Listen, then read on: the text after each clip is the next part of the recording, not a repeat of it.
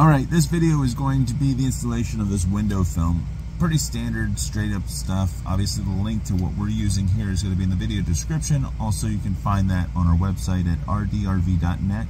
That link will be in the video description as well. I've already gotten a couple pieces up, but in this front window here, again in the remodel, we wanted to take down all the old curtains, and this had like a curtain because it's angled forward. It had a curtain right at the top and the bottom. And we were debating on what we wanted to do when it comes to replacing, some sort of treatment on this front window, and kind of came up with the idea of just putting some of this window film on. We're going to put curtains on the side windows, but on the front, because if we just hang a top rod, it would be hanging obviously vertically, and we'd have some wasted space, and we didn't want to have a second rod. It's kind of hard to, to slide the curtains open and closed. So we just decided to go with this. Now, this stuff is fairly simple. There's no difference between this and any other window film that you're going to get. But I will honestly say that it's anyone can do this. There's no stick to it. It's all static clean. And basically what you do is you measure, you cut off your piece, and then there's a thin white, clear plastic film on this that you have to separate, and that kind of activates that static clean that static charge, and then you place it on the window. You obviously have to wet the window. The more water, the better, they say.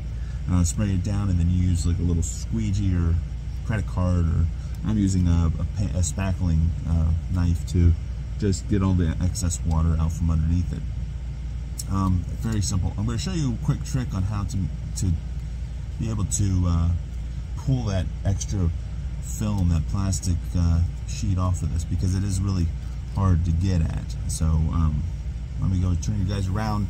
I'm getting ready to cut my next piece, and then I'll show you my little trick to be able to keep your sanity a little bit. All right, in my application I need 11 stripes basically. So I've measured out my 11 stripes, and I'm just cutting straight down in between the little areas. I just made this cut all the way down over here. Now when you get down to the very end, this is the little trick. You just leave, trying to record and cut at the same time. You want to cut almost all the way, but leave a little bit there. As you can see, it's still attached. And then what you want to do for this last little bit is just rip it off. And you can see the separation already there between the actual film and the plastic cover that's you have to peel off. So this gives you a little pull tab to be able to easily grab and pull that off. So that's my little tip and trick to speed up the process a little bit. Now these two pieces that I've done already, one was center, well, as close to center as possible, and the next one, this one here, I'm gonna have to cut down. All right, so what I'm gonna do now is I'm going to kind of measure how much I need and then cut down the middle. This way I'm not having all this extra excess to get around this corner. I'm not going to cut it perfect. I'm going to have it a little extra. I'm going to take my my little carpet knife, my razor, and cut and trim off the corners here. So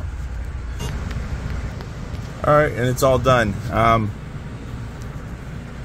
It would have been better if I could have taken one piece and went this way, but that means the lines would have been vertical. So keep that in mind if you like this look. Maybe they make one where when you roll it out, the lines, so you can just have one piece. If you look closely, you can kind of see the imperfections between the pieces. But for what it is, I'm happy with the way it turned out. So again, the link to this product and all the other things that we have done to the camper will be on our website, rdrv.net, and specifically this vinyl, it's really the only thing I had to buy, will be linked in this video. So appreciate you guys. We'll see you on the next video.